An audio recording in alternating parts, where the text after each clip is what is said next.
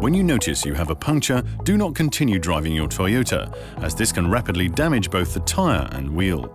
Stop your car safely and away from traffic if possible.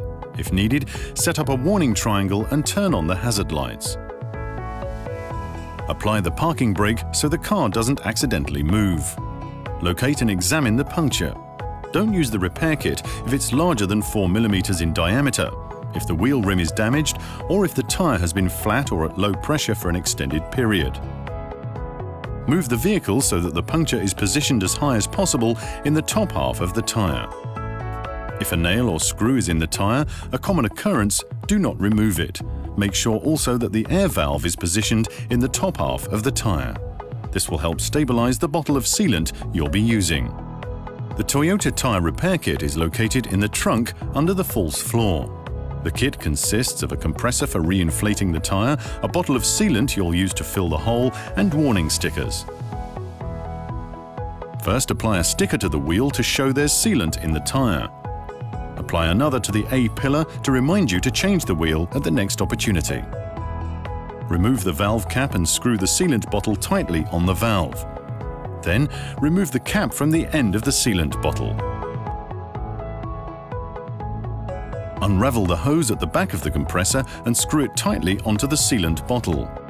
Unravel the wiring connected to the compressor and plug it into the auxiliary socket inside the car. For a non-hybrid vehicle, start the engine. For a hybrid vehicle, have the ready light on. Turn on the compressor. It should take no more than 10 minutes to inflate the tyre to an acceptable level. Then, switch off the compressor and press the yellow button to test the pressure in the tyre. It's important to check your owner's manual for the correct pressure level for your vehicle.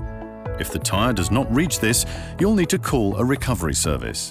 If the pressure is okay, remove the sealant bottle from the valve and reinstall the valve cap. You then need to drive about 3 miles as the sealant spreads itself around and over the punctured area. Drive with caution because the tyre is not yet fully re-inflated. Then, stop and re-examine the tyre. If it appears damaged, you should call a recovery service.